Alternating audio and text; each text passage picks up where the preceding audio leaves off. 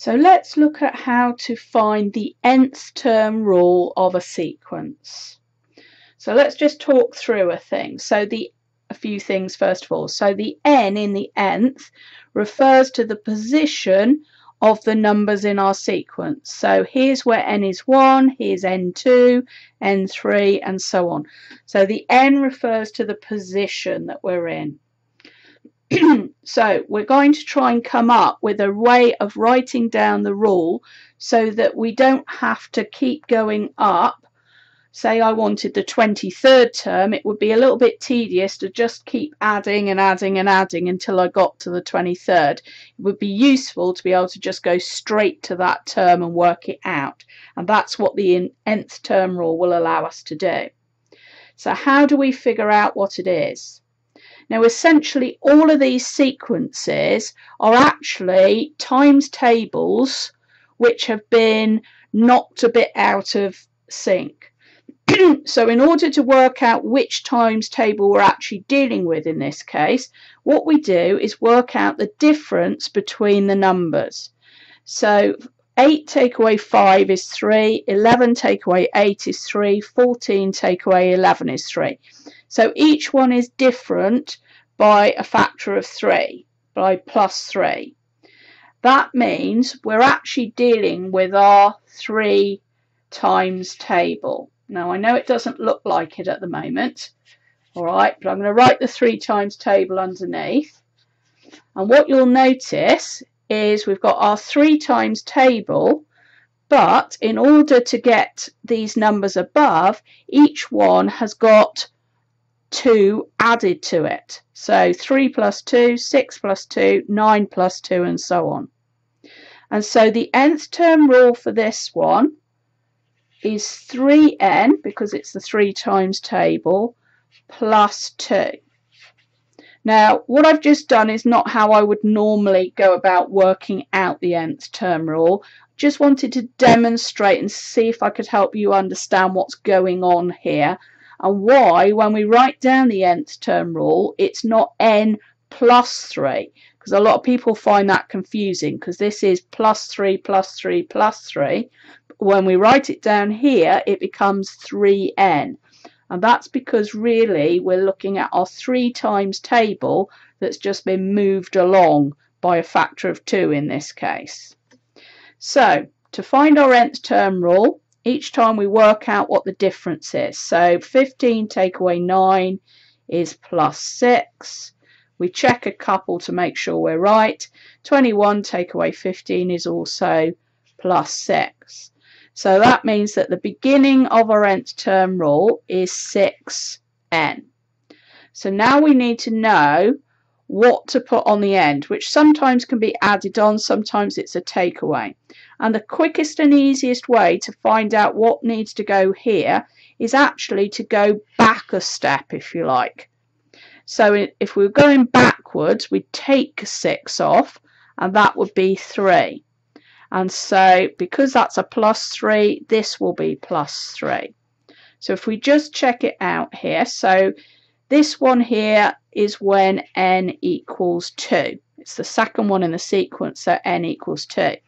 So 6 times 2 equals 12, add on 3 equals 15. So you can see that that rule will work. So now I can take that rule and I could use it for whatever term I wanted. So if I wanted to know what the 21st one was, I'd put in n equals 21, so I'd do 6 times 21, which is going to give me 126. We add on the 3, so the number of the 21st term would be 129, like so. So let me just demonstrate a couple of others.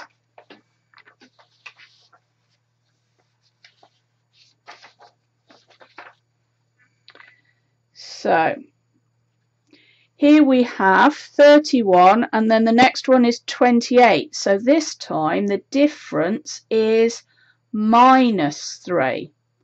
Let's check it again.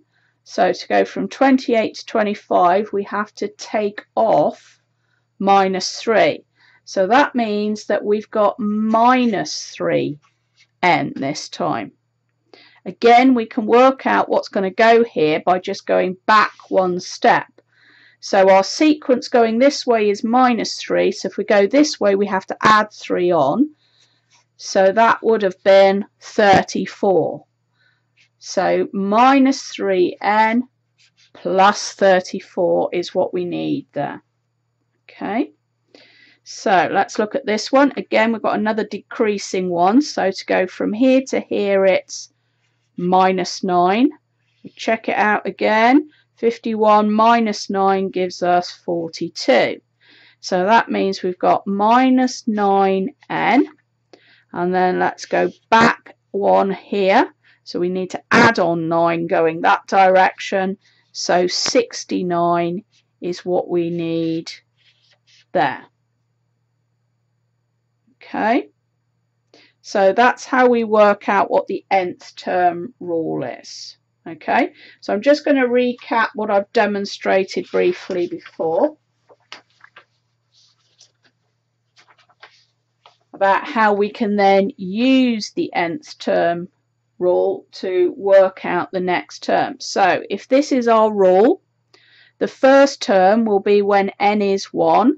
When n is 1, 1 plus 3 gives us 4. So the next one will be when n equals 2. 2 and 3 gives us 5. When n is 3, we'll have 6. When n is 4, we'll have 7. When n is 5, we'll have 8. So there's the first 5 terms of our sequence there. So that was a simple one. Let's have a look at another one here. So when n is 1, we'll have 2 1s, which is 2 plus 6. So that's going to give us 8. When n is 2, we'll have 2 2s, which is 4 plus 6, which gives us 10. When n is 3, we'll have 2 times 3, which is 6, plus another 6, gives us 12. When n is 4, 2 times 4 is 8, plus 6 gives us 14. And then when n is 5, 2 times 5 is 10, plus 6 gives us 16. So one final one here. So when n is 1, we'll have 30 minus 2 1s, which is 2. So 30 minus 2 is going to give us 28. When n is 2, we're going to have 30 minus 2 2s, which is 4. So 30 minus 4, which is 26. When n is 3, we're going to have 30 minus 2 3s, which is 6. 30 take away 6 is 24. When n is 4, we'll have 30 minus 2 4s, which is 8. 30 take away 8 is 22. And when n is 5, we'll have 30 minus 2 times 5, which is 10. So 30 take away 10 is 20. So that's how you can use a rule to work out what the terms are. Sometimes you might be asked to do as it does here to find the first 5. Sometimes they may ask you to just find one term but a big number ahead.